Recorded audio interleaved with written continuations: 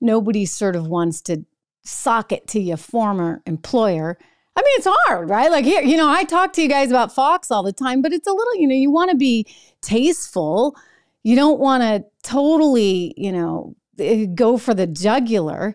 But, I think if you read between the lines, what he's saying is the company's like messed up, period. Like there are some management challenges there. You heard him talk about sort of, the aisles and how much stuff is there and the BOGOs. I didn't know what the BOGO was. Did you guys know what a BOGO was?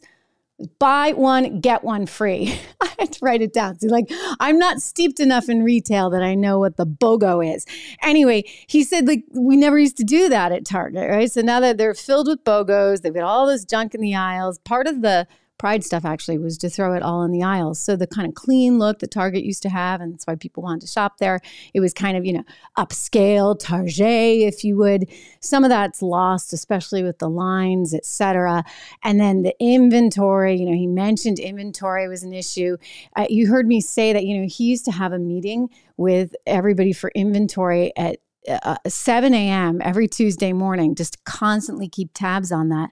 And their inventories are all messed up. They have lots of one thing, not enough of another. So the store is going downhill.